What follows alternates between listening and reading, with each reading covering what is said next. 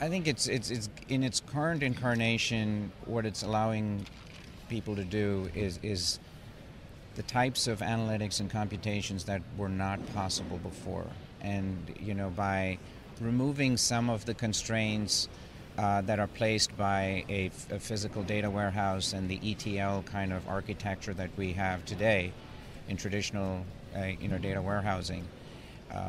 It's enabling customers to do a lot more with the data that they have, and do much more predictive type of analytics, more actionable type of analytics than was possible before its advent. But I think the real game changer is going to come from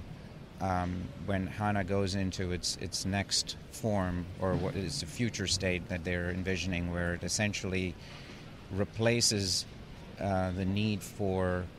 both an operational database as well as a data warehouse, and everything happens in memory. That truly is a very it's a game changing in terms of both in terms of compute performance and then the types of things that are possible, but also in terms of how